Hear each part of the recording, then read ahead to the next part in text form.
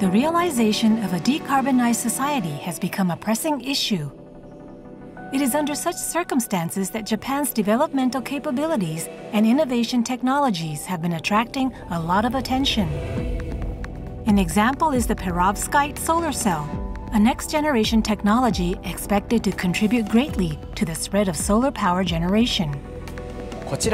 This film-type perovskite solar cell is characterized by its lightweight and flexibility, allowing it to be installed in various locations, including roofs with low load-bearing capacity. It also has the advantage of being relatively inexpensive to replace.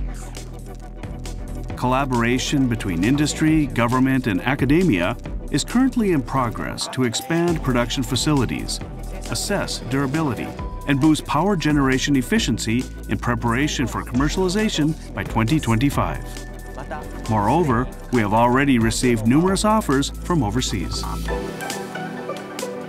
A company that has developed a proprietary PET recycling technology for regenerating PET resin from used polyester fibers and plastic bottles is also drawing attention. At our group factory, we use proprietary technology to break down discarded plastic bottles at the molecular level and remove impurities to enable repeated recycling into PET resin of quality comparable to virgin petroleum-derived resin. Moreover, we estimate that this reduces CO2 emissions by 47% compared to incinerating waste PET and producing petroleum-derived PET resin. Our company has been using this technology to operate a commercial plant, and we have recently experienced a significant rise in demand from certain regions overseas.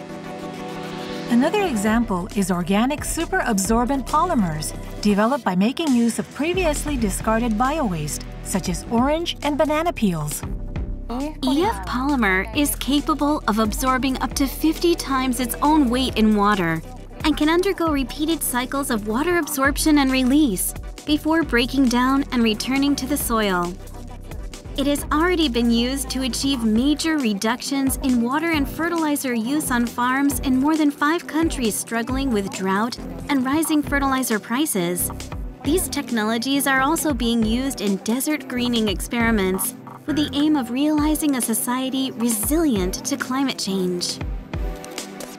Japan is making full use of a variety of cutting-edge technologies in striving to urgently realize a decarbonized society.